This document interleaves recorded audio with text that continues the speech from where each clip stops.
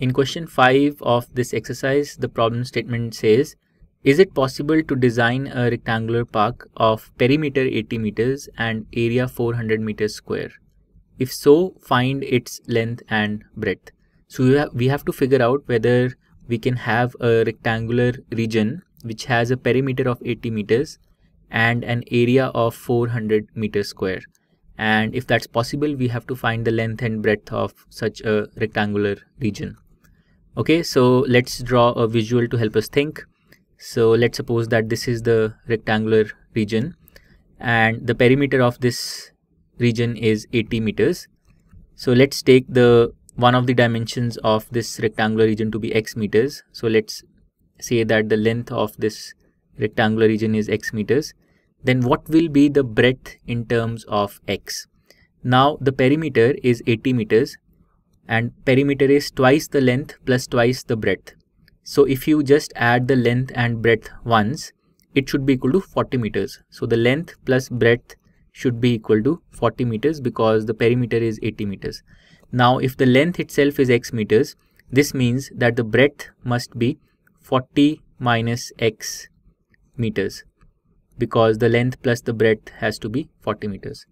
So we have specified the length and breadth in terms of a variable x, and now in terms of this variable, the area of the rectangular region will be the product of these dimensions. So the area will be x times 40 minus x meter square, and we want this area to be equal to 400 meters square. So what we have to check is whether this equation x times 40 minus x, whether this expression x times 40 minus x can be equal to 400 for some value of x or not. In other words, for this equation that we have just written, we have to find out whether this equation has real roots or not. So let's do that. So let's first expand the product. So we have x times 40 is 40x, then x times minus x is minus x square, and then on the right side we have 400. So let's take all the terms to the right side.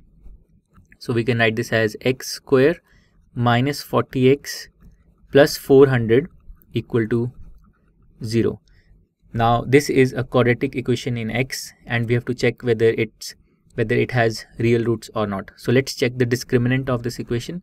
So the discriminant, so let's first write the coefficients. So a is 1, the coefficient of x square, b is minus 40, the coefficient of x, and c, which is the constant term, is 400. So the discriminant of this equation is b square, so minus 40 square, so that's 1600, minus 4 into a into c, so 4 into 1 into 400, so that's 1600. So the discriminant is 0. So because the discriminant is 0, it is not negative. This equation will have real but identical roots. So it will have real but identical roots, and now let's write those roots. So the roots will be x equal to minus b, so minus b is plus 40, plus minus root d, so that's 0 because the discriminant is 0, by 2a, so by 2 times 1, so that's 2, or 20. So the two roots are identical and both the roots are 20 and 20. And you could also have figured this out by factorizing this expression. So this expression factorizes as a perfect square. You can actually write this as x minus 20 whole square. So the equation becomes x minus 20 whole square equal to 0, or x is equal to 20 and x is equal to 20. Both the roots are identical. So the answer to this question is that yes, it is possible to design such a rectangular park, and the dimensions of the rectangular park are x equal to 20. So one of the sides is 20 meters and the second side is 40 minus 20 or 20 meters again.